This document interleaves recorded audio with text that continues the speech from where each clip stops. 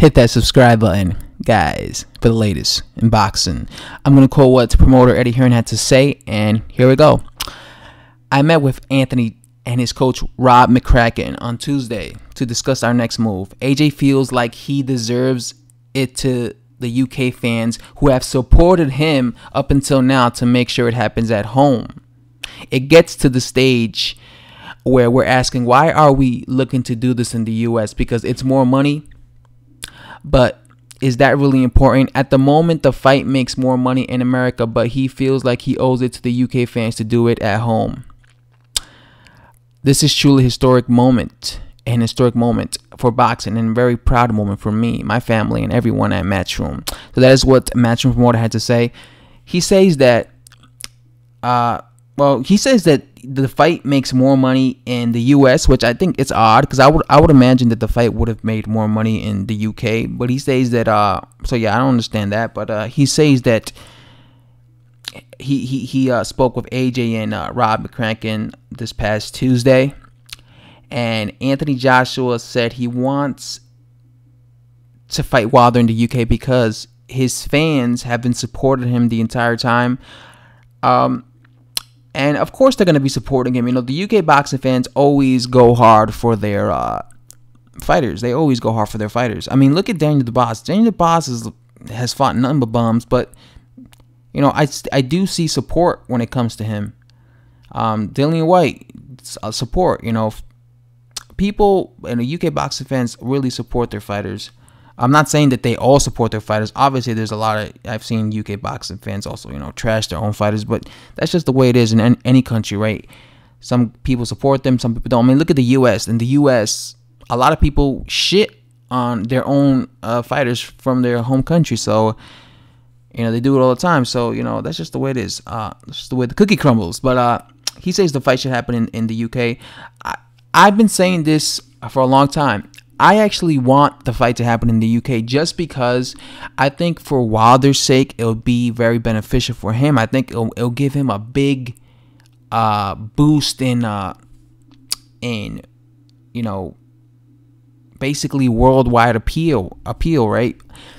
Imagine if they fought in the UK, and imagine like 70,000 people or 80,000 people or 90,000 people, you know, attend that fight, right?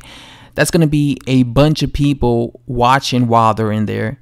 There's going to be a bunch of people texting, tweeting, you know, putting it on Facebook, recording it, putting it on YouTube. A bunch of people talking about Wilder. A bunch of people talking about this fight, especially if he wins. Let's say he knocks out AJ in front of them. That's going to make all those people, like if that arena has 90,000 people, that means 90,000 people, 90,000 UK fans just watched Deontay Wilder knock out AJ in front of them. That's something that they're never going to forget. It's going to be very historic. 20 years from now, they're going to be like, man, I remember watching Deontay Wilder, you know, come to the UK at Wembley and knock out AJ when he was undefeated. You know, that's going to be a big deal, and that's going to help him, and that's going to give him more fans. I'm pretty sure he'll probably win the UK boxing fans by doing that, because, you know, one thing I know is about UK boxing fans, when a fighter, you know, shows heart, when a fighter tries, even if he loses, they do give that fighter respect. They do applaud him. You know, they applauded Klitschko. They didn't want Klitschko to beat Anthony Joshua, but they applauded Klitschko when he went in there because he put in a good effort, right? So I would think that they would, if Wilder were to win, they would, you know, maybe be cheering him on, probably. So again, I think it's beneficial for Wilder to go over there. I think that's a smart move. That's why I was saying, like, he should have gone to the Joseph Parker versus AJ unification fight, because it would have been great to see him there, because all the cameras would have been pointing at Wilder, and that would have hyped, you know, and let's say, especially if Wilder would have, like, gone to the ring apron and start, like, yelling and shouting at AJ, right? That would have hyped up the crowd. But you know, I guess Wilder's team wants it in the US. Oh yeah, he did, because I remember I reported earlier that they wanted it in America. Again, I don't think that would be good for him. And again, he really doesn't. Wilder's not really in a position to be calling the shots here, man. It's the truth, though, you know. And I know, I get it. It's annoying and the truth hurts, but it's the truth.